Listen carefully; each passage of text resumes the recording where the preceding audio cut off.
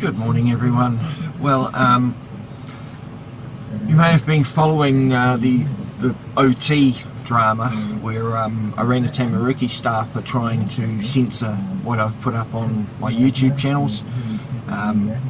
Completely missed all the other platforms, but they're just going after those ones, so they've been dealt with. But it seems to be the thing this month for some reason, I don't know why.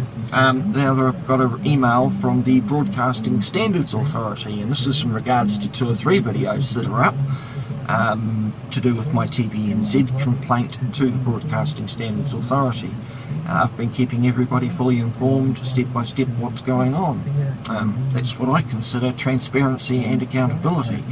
However, from you wouldn't believe it, Glen Scanlon, the Chief Executive Officer since 2020 of the Broadcasting Standards Authority, who I think is pissing off in June next month, back to Radio New Zealand. He got in contact with me, and I'll read you what he says. And this was on Monday, May the 9th at 11:41. I got this email from him 2 days ago, and it says, "Dear Mark, I hope you are well." Don't actually think he gives a fuck whether I'm well or not. I am getting in touch as it has been brought to my attention that you recorded and posted on YouTube a conversation with your case manager. Sorry, whose case is it? Mine. I'm a party to the communications. I have every right to share that information and my opinions about it. Grace Tong.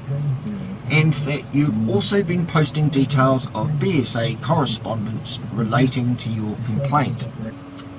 While the conversation itself was positive, this is a breach of privacy and is not acceptable in the midst of a complaints process. Well, I don't really give 2 flying fucks what you consider acceptable or not.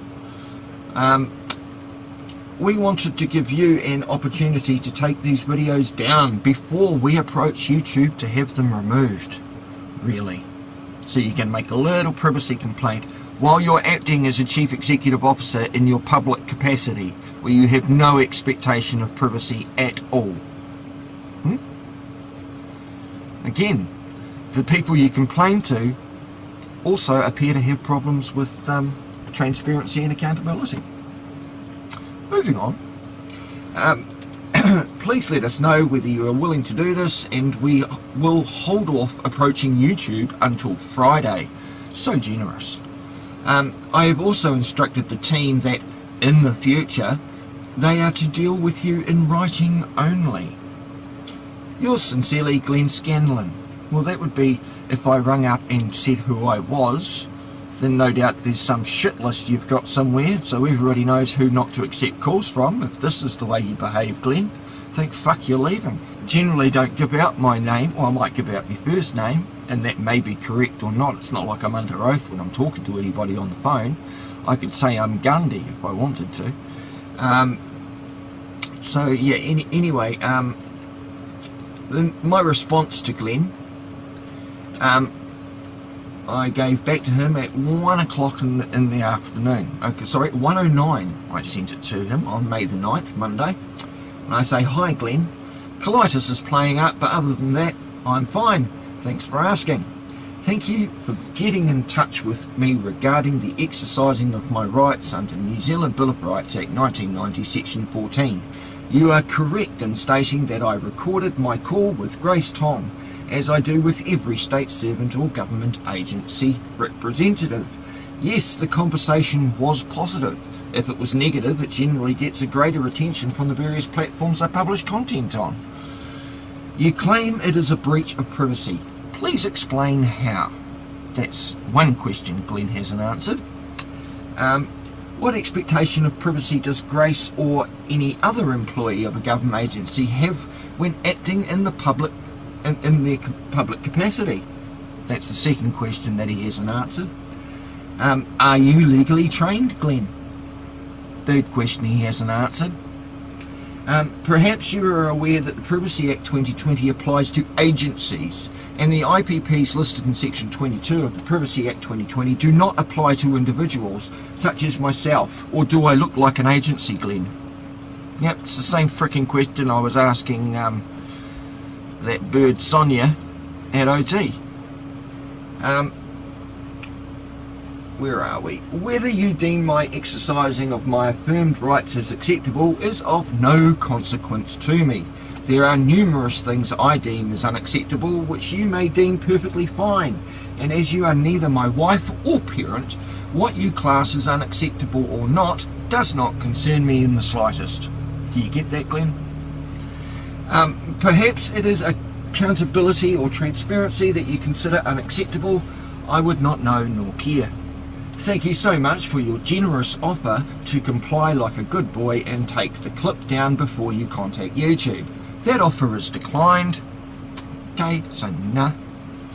And please don't wait until Friday. There is no time like the present, so don't waste time. Contact them today. In fact, do it this minute. If it makes you feel that threatening me with contacting SpewTube has any effect, it doesn't. So, are you saying if I ring the BSA out of the blue and choose to remain anonymous, that they will not take my call? I will have to check that and see. If you are wrong, expect another clip showing how incorrect you were. Yep. I appreciate everything in writing. Legally, it's far better. And it helps me increase my reading skills. See, they're still not the best. When reading out correspondence for further online content. Your email to me today and this response shall also be posted. Feel free to like, share and subscribe. Go team, because you had told the team not to deal with me. You mentioned YouTube. Are you unaware of the numerous other platforms it is posted on?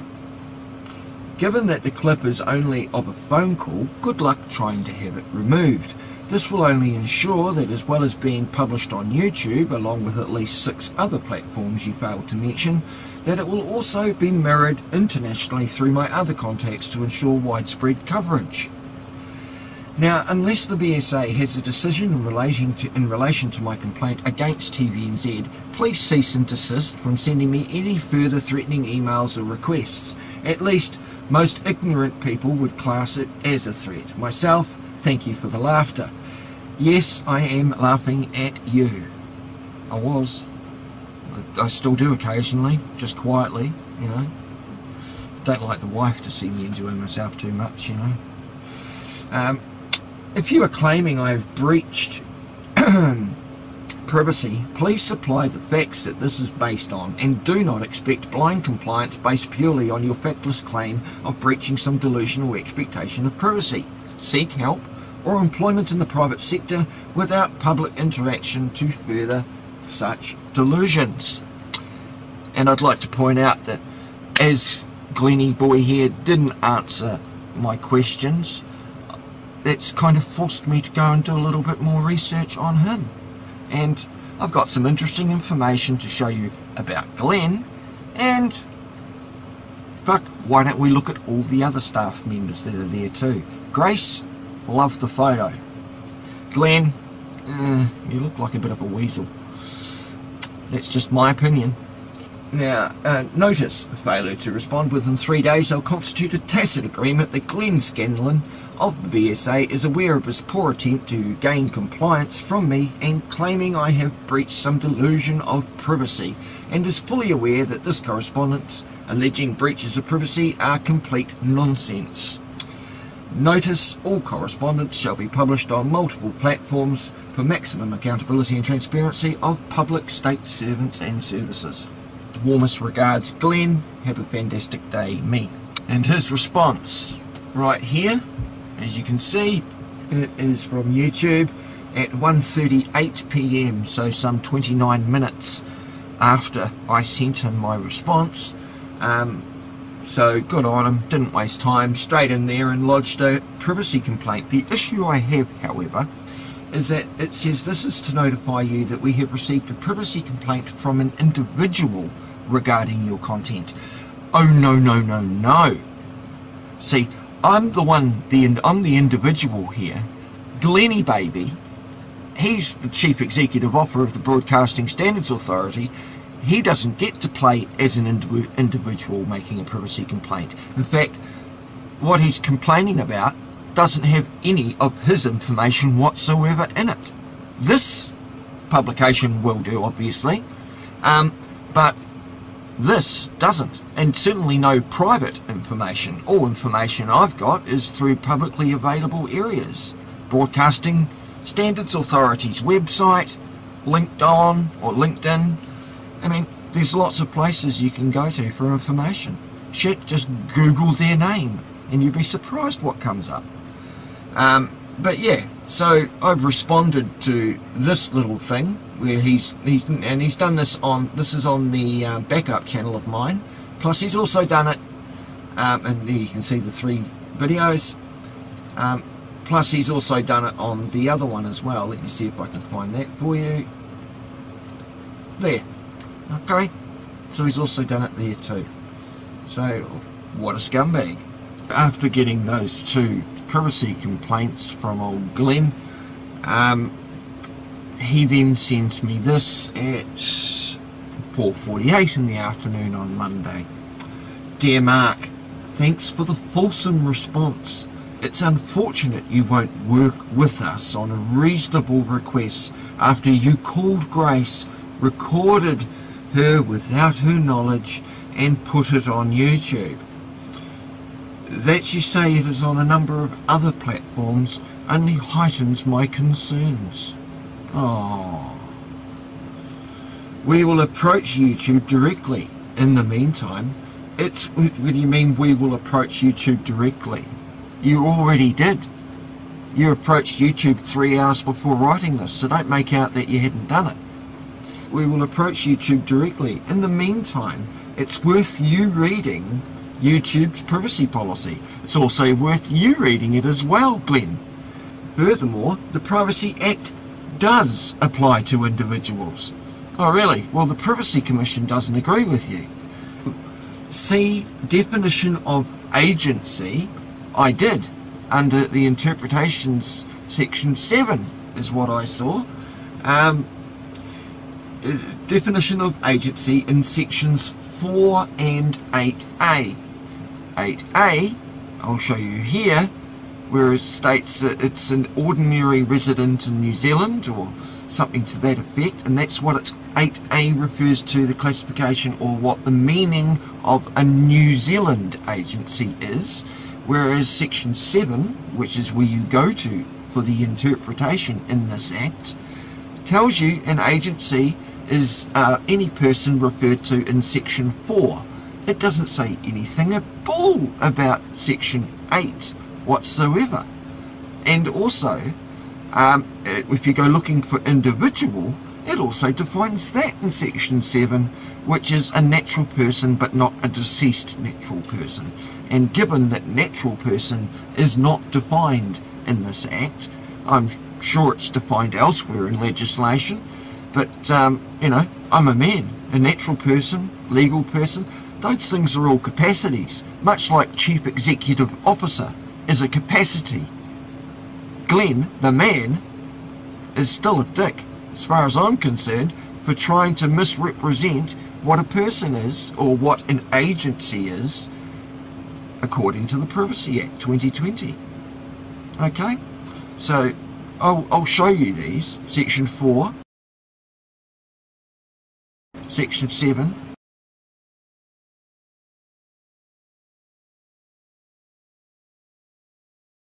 and Section 8. Make up your own mind.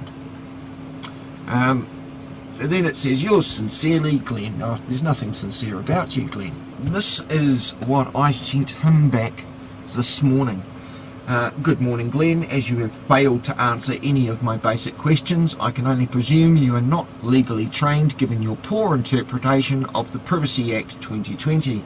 Generally, if I am looking for the correct interpretation of legislation, I go to the interpretation section, namely section 7 of the Privacy Act, where it clearly defines agency and individual. There is agency, section 7 of the Privacy Act. It means a person described in section 4. It doesn't say anything about section 8, but nice try to mislead things there, Glenn. Of course, individual means a natural person other than a deceased natural person. A natural person is not defined in this legislation. And then, of course, we go to what he was trying to say I was. A New Zealand agency has its meaning given to in section 8, and he was referring to section 8A. Well, I'd like to point him to section BX, because all of these videos are published under news. Okay? And if something's recorded for news purposes, you should know, Glenn, given that you used to work for, you know, the Clinton News Network and The Guardian. You should know, Glenn. You know, did you not bring that bit over with you? Are you one of these imports from England? Do you think like news agencies have some sort of greater ability than I do? Don't think so. We all have the freedom to say what we want, surely. So, you know, and again, he's been in this news stuff. You know, it's interesting that he works for those sorts of news agencies and then over to a government agency representative. It's almost like the Federal Exchange and senators. How they all seem to jump from private sector to public sector. It's like one big club and none of us are in it. As a man, I have the capacities to represent natural and legal persons, and I note that natural person is not defined in this Act. However, for your own benefit, a simple Google search will take you to the Privacy Commission, where it clearly states myself and my personal and domestic capacities are not an agency. However, thanks again for the laughter. It's always nice to wake up with a smile. This, along with all previous correspondence from you, will now be published. Again, on multiple platforms to show how poorly you interpret the Privacy Act 2020 and how you have attempted to mislead myself with your unsolicited advice. Now I attach a photo there of the Privacy Commission, and right here it says, simple Google search, the Privacy Act applies to any person, organisation or business referred to in the legislation as an agency, whether it is the public sector or private sector that collects and holds personal information about other people. An individual acting in their personal or domestic capacity is not an agency. Okay? Do you need time to read that and absorb it? I mean, after YouTube turns around and says, no, we're not going to censor it, or they do censor it, remove it, and I just re-upload it, and I'm more than happy to just keep doing that for as long as I need to. But it's also up on many other channels and other platforms, as I freely give them links to them here to help your concerns, because remember he had heightened concerns. Here are some of the other platforms you missed, and note that the more you attempt to censor my ability to seek, receive and impart information and opinions, the more the public will see how poorly you represent the Broadcasting Standards Authority. And again, not that he gives a flying fuck, no doubt, he's on his way out. The Broadcasting Standards Authority have already publicised that he's leaving in June. It seems like all these rats are leaving the ship. You know, Ashley Bloomfield fucks off on the 1st of June. This other prick buggering off in June. Hopefully back to his own fucking country. So yeah, and I give him the links to BitChute, to Rumble and to Odyssey, so he can watch just one of the many clips about the BSA on those platforms. Good luck trying to get those removed. Now, see, enjoy your day. P.S. Good luck censoring those links, as you can expect what you were trying to prevent the public seeing to only now will be more widespread. And yeah, you're welcome, Glenn. Now, I mean, if you're interested, this is the Broadcasting Standards Authority's website, okay? And if we look here, it says BSA recognises contribution of departing Chief Executive Glen Scanlon. Or Scanlon. Gosh. The Broadcasting Standards Authority has announced the resignation of Chief Executive Glen Scanlon. See you later. So sad I missed you. The Broadcasting Standards Authority has announced the resignation of Chief Executive Glen Scanlon. Authority Chair Susie something or other. See, I've got missing bits on my screen so I can't see. Susie Stacey, I think her name is. I'm sure we'll look at all the stuff soon, don't you worry. Thanks, Glenn. Not answering my questions just meant I had to go find the answers myself.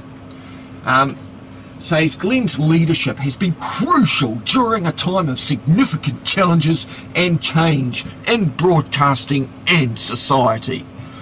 In his time with the BSA, Glen has overseen a review of the Broadcasting Standards Code book, really, which in nearing completion, and worked closely with officials and stakeholders on a review of content regulation.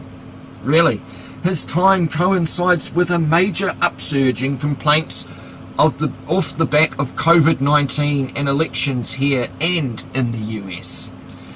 This has seen the authority issue important decisions and guidance tackling key issues such as the proliferation of misinformation.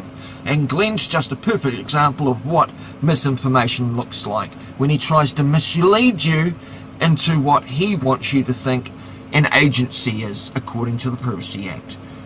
Doesn't say anywhere here that Glenn's legally trained, but I'll continue. The BSA wishes Glen every success in his new role as Radio New Zealand's head of transition. So you're going over to Radio New Zealand now, are you? It's almost like you're on a seesaw. Private capacity, government agency. Private capacity, government agency. But now Radio New Zealand, so I guess they're just slipping you into another role. I hope it's more pay. Clearly you earn it. Which is focused on the creation of the new public media entity. Oh yeah? What new public media entity is that? I'm immensely grateful for the support of the board, our excellent team, and the interactions I have had with broadcasters and stakeholders. I wish everyone the greatest ongoing success and thanks, Scanlon says. Wow, does he just? He will continue to lead the BSA team until his departure in June. Next month, thank fuck for that. Recruitment for his replacement will take place soon. Clearly they haven't found one. The BSA, about the Broadcasting Standards Authority, the BSA is an independent Crown entity. Go and look up the Bagent case, 1997, about Crown liability and state entities and their liabilities. You're not going to like that one, Glen. That oversees the broadcasting standards regime in New Zealand.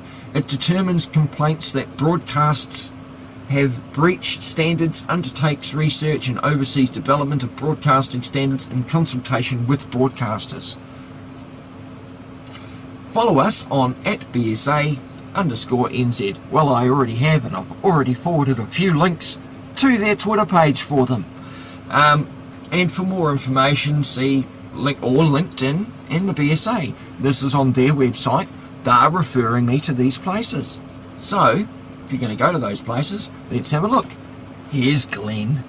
Like I said, bit of a rodent. Glen brings a wealth of experience in digital, broadcast and print media from 2014.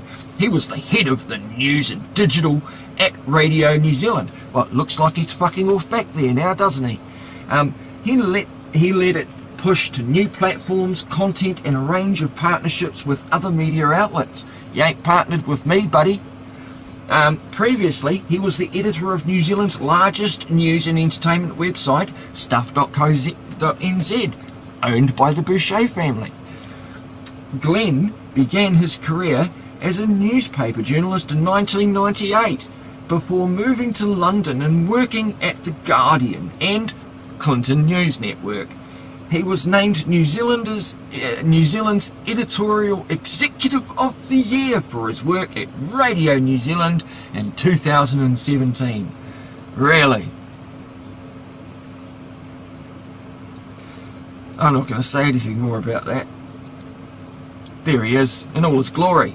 But seeing BSA is sending me here to look at the staff, let's look at the rest. Now, this is our friend Grace Tong. Hey Grace, and let's hear about Grace, shall we? Grace joined the BSA in November 2018. In her role as a legal advisor, Grace advises the BSA on complaints, assists in preparing the BSA's decisions, and it's also engaged in a range of strategic projects for the BSA. She has a double degree in Law and Arts, English Literature from Victoria University. Oh, well done, Grace. You were very pleasant on the phone. I ain't got a problem with you unless you went crying like a little snowflake to your chief executive. We also have Helen Cruz. Okay, I'm not going to bother reading out any of this bullshit because I've had no dealings with her. You guys can read that for yourself. Just pause and read. There's also Pete Barneo, Barneo. He's joined in May 2021, so he's only a freshie. We've got Samantha Carter. She joined in also September 2021. We have legal advisor John Edwards. Hey Johnny, now doesn't he look like a friendly guy? Hey, big grin. And he helps prepare decisions. Well, that'll be interesting. And he also started in the BSA, so it looks like there's 3 new staff in 2021. Oh, Omar Shahin. He also joined in October 2021. Got to wonder why are all these extra new staff coming in? Was there a mass exodus, or could it be because they were not vaccinated and didn't want to get vaccinated? They had to replace them with perhaps vaccinated idiots instead. I don't know. Legal advisor Maya Boonen joined the BSA. Now Maya was clever enough not to put her photo in there. So was Omar. But let's have a look. Anyone else? Rebecca Morgan. She was the last of them there. She is the Executive Officer Manager. She's the EOM. Prior to the EOM or PEOM or PIOM. Nah, I won't go there. Rebecca, again, I'm sure is lovely. Never met her, never had any dealings. I hold no grudge towards anyone I've not had any dealings with that tries to infringe on anything of mine. Yeah, and Grace has been lovely too. It's Mr. CEO, you know, editor of the year in 2017 for Radio New Zealand. Yeah. Say no more. And I've already exposed how wonderfully Radio New Zealand actually does interviews and then shows their clips. Remember there was that one when we were protesting Oranga-Tamariki back in 2019 in October, across the road from Oranga-Tamariki, and we even managed to park right outside the place. I was filming everybody then too. No expectation of privacy in public. And yeah, anyway, I'm not going to let this keep going on. I'm going to say bon voyage, and yeah, you guys can look at it and think about it what you will. Bye all, have a pleasant day, and I'll keep you posted if there's any more shit that starts up.